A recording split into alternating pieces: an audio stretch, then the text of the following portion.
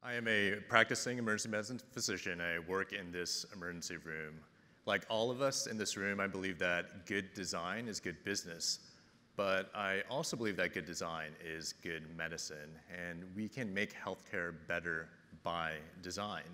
But healthcare, one of the largest industries on the planet, fails to recognize the importance of design.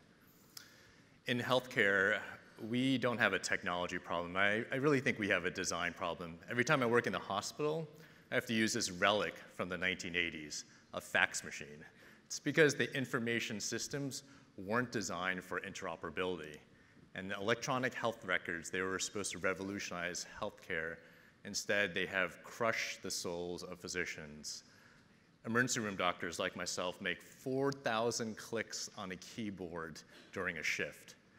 The design of health records are so bad that doctors in the US blame them as one of the major factors for burning out.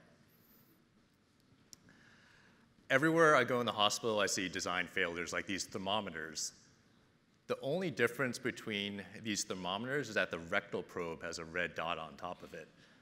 In order to prevent a rectal probe from being inserted in your mouth, nurses hack this solution with a marker.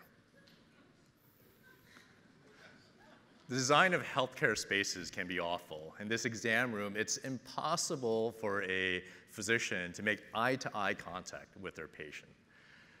Poor design in healthcare leads to poor experiences, both for clinicians and patients. Healthcare suffers from a lack of creativity.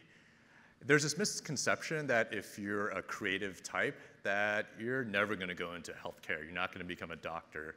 You're not going to become a nurse. I believe that making people healthier is a creative pursuit. In our forthcoming book, my co-author, Ellen Lupton, and I, we share how we can apply design in medicine. We give examples of how good design in medicine can lead to better products and services and experiences in healthcare. I started the first program in a US medical school teaching design thinking to medical students. They learn to apply their imagination and creativity in medicine. I think this helps them become better creative problem solvers. They learn to brainstorm their ideas. They learn to storyboard concepts and challenge the assumptions in healthcare. They tackle the toughest problems in healthcare by design. They learn to prototype solutions like this visual checklist that might help reduce medical errors in patients with sepsis, or this redesigned urine cup that helps to collect uncontaminated urine samples from patients.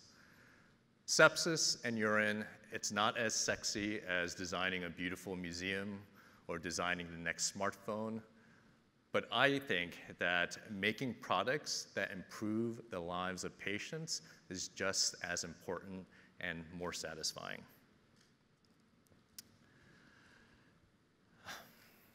Patients and stakeholders, they should be active participants in the design projects and not just objects of empathic care. All human beings are stakeholders in the success of healthcare. Design in healthcare needs to move beyond just designing fancy logos for organizations or designing brand identities for pharma and med tech companies. I believe that the future of medicine can incorporate designers on healthcare teams, and that good design can bridge the gap in healthcare. Thank you.